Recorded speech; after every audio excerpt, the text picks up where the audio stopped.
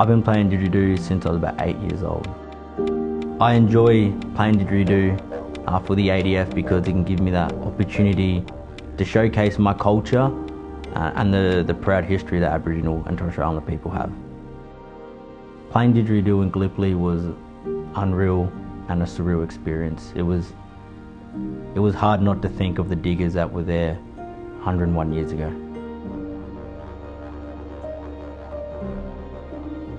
I'm Brodie McIntyre, Air Force Security, Military Working Dog Handler.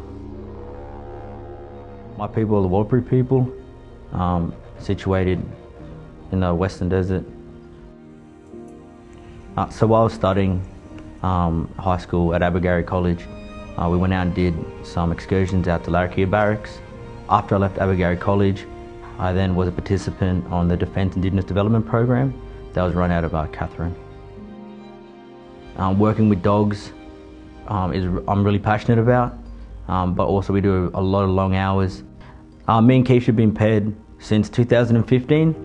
She was my first dog that I received a basic course.